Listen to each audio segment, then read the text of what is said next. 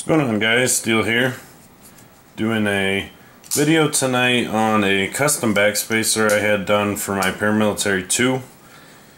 This was done by Johnnie. You can find him over on USN. I just thought it'd be cool to get one. They're really well priced. He does really good work. They're like $25 for a G10 version, if I remember correctly, and the pricing has stayed the same. And then I think $30 for a carbon fiber one, maybe a little more.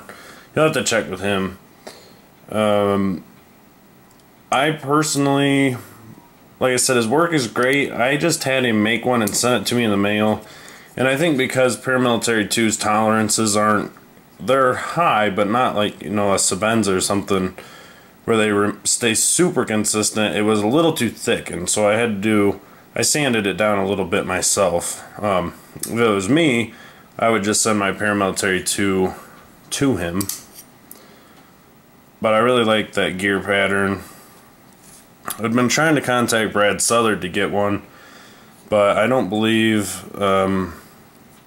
think he opens his books anymore. So, I did a video on the heat coloring for pocket clip. I actually did it on this flashlight one. I haven't uploaded it yet because it was only the third thing I've ever done. So, and I say in the video, you know, there's obviously people who've been pimping things for a while that would be far better to show this sort of thing. So if you guys want me to upload the video, this is what the clip ended up turning out. You can see on the edges there's a little bit of purples and stuff, but for the most part it's a bronze color, which I still like how it looks versus like a real shiny look. So let me know. It's, to be honest, kind of ghetto. I just do it at a kitchen stovetop. I mean, you can do it with a small torch or whatever. It's just the principle of heating it up. You don't want to overheat it, or I think it'll become like this tarnished look like this Para 2 clip. You know, I almost kind of like how this Para 2 clip looks, though. It still reminds me of like an old tarnished brass casing, gun casing. So that's how this ended up turning out, guys. I mean, if you want me to upload the video, I will, and you'll at least have an idea of how I'm doing it.